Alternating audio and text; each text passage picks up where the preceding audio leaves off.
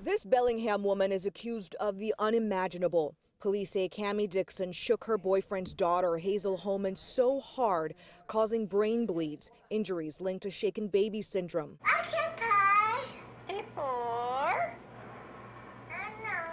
You know? Since Hazel's death, this is a moment of the 3-year-old that her grandfather has replayed over and over. I just don't understand how anybody could hurt her. When I hear her say not guilty with no look on her face, it infuriates me. Dixon's attorney releasing this statement to Q13 News. The shaken baby syndrome diagnosis has been under scrutiny over the past decade.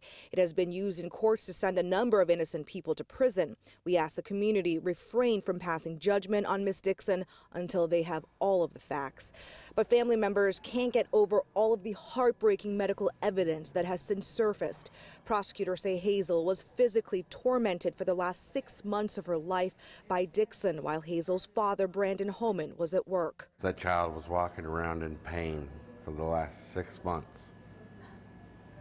The skeletal exam they did shows that there was broken hips, broken knees, wrist broken. A medical examiner pointing to 4 bones that broke and healed, not to mention court documents that cite bruises to her body and at least 2 visits to the hospital for a hand burn and eye injury.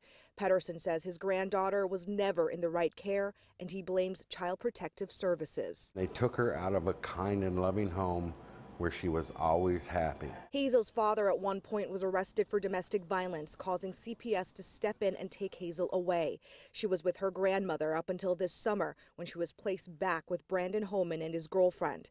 Tonight, Pedersen claims CPS received multiple complaints while Hazel was in Dixon's care, but that CPS failed to protect Hazel. If you go to the hospital, that should be an immediate home visit, and if it's questionable, they should be taken.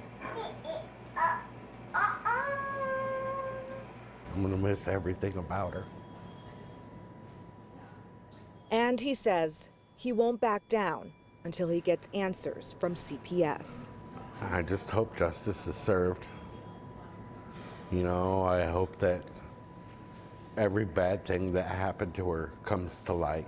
Last week, Hazel's father, Brandon Holman, passionately defended his girlfriend in court, but with new evidence surfacing alleging abuse against his daughter, we wanted to know if he had changed his mind. He had nothing to talk about today. In Bellingham, Hannah Kim, Q13 News. And Q13 News has